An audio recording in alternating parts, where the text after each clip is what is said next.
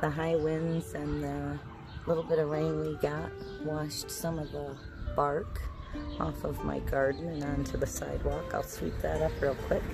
But here's a front yard update. The tulips, I planted 3 different kinds, a late blooming, an early blooming, and then just a standard tulip. So the early blooming have already opened up, and I have these should open up soon, and then I still have ones that are forming the buds and growing up. So it looks like I should have tulips out here to enjoy for at least a week or 2. Now I have planted the yellow alyssum. That should stay in bloom all summer as it is, maybe grow bigger. But these tulips, the early is just getting started. So my yellow lilies are just starting to come up. My black-eyed Susans, or yellow cone flowers, whatever you wish to call them, they are just starting to come up. Now, lilies, daylilies, they are coming up, and I am past time to harvest this dandelion. I am going to harvest it today. Somewhere in here I planted tickweed, and I haven't seen it come up yet. And oh, there we go, got some garbage out of there. So the roses, those are the yellow tea roses, they're doing well. The little evergreen bush, it will be something someday, but that's a few years away.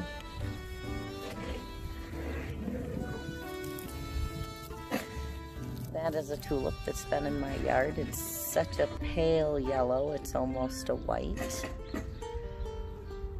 I don't know what that's called. It might be foxglove. I got it last year at the Michigan Plant Exchange. The holly bush that I planted is doing okay. And again, the tulips, oh, and that tulip, I have tried and tried and tried for years and years and years to get that thing out of the bush.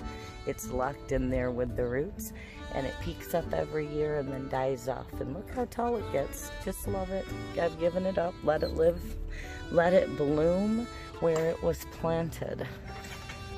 So, more of the tulips. The daffodils are spent, but the last of the daffodils did not go away until the first of the tulips bloomed, and the hyanthus was in bloom the whole time, and the crocus was up until the daffodils were up, so I've got continuous bloom so far. Now these are yellow irises. I transplanted them this year. They were the new growth off of old plants. Therefore, I don't expect any actual blooms this year, just for them to come up. And I did plant in front of here. I still need supposed to rain tonight. If it does not, I will turn on the sprinkler. But that is where the front yard is. In the cottage garden, I have to decide on fencing. The cottage garden just has to have a fence for the plants to lean against and push through, and so I need a fence right here along where the rocks are, right there, and something cottagey, something that goes with the 40, 50-year-old house, something that goes with the whole look of the neighborhood. So I'm on a mission.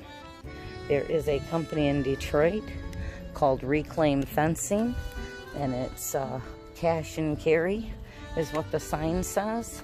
Every time I drive by, they're not open. I'm going to go there and see what they have, because what I see in the yard looks really super cool. And as you can see, my yard's small. It wouldn't take much to fence it in.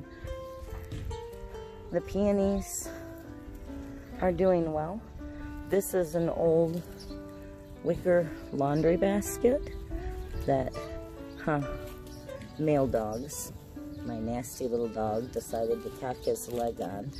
therefore the wicker absorbed that nasty. And so I threw it in the fire pit. I burned the wicker off the metal and turned the metal into my peony cage. And when that is in full bloom and it's all up the rest of the summer, you'll never see this cage, but it'll keep the plants from falling down, because those blooms get huge, and they always fall over and land on the ground if I don't cage them or wire them up or stake them. And this seems to work the best, and it kind of disappears. And when it is visible, it's only in the early spring when I first put it out. And oh my, I swear, it's not as bad as when school is in, but I think people believe the world is their garbage can and they just throw it down. Oh, and the yellow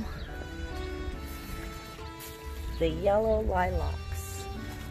There's the yellow lilacs. They are doing spectacularly well. I do need to stake them because they're leaning over a bit too much, and I don't want them to lean against my house as they get bigger. So I will have to stake them. Keep them going in the direction I want them to go before they get tough. So that's the front yard update, where we're at. Oh, and I'm getting tangled in the rose bush. I still have not tied it up. So it's true to its natural form. It's just kind of wild this year.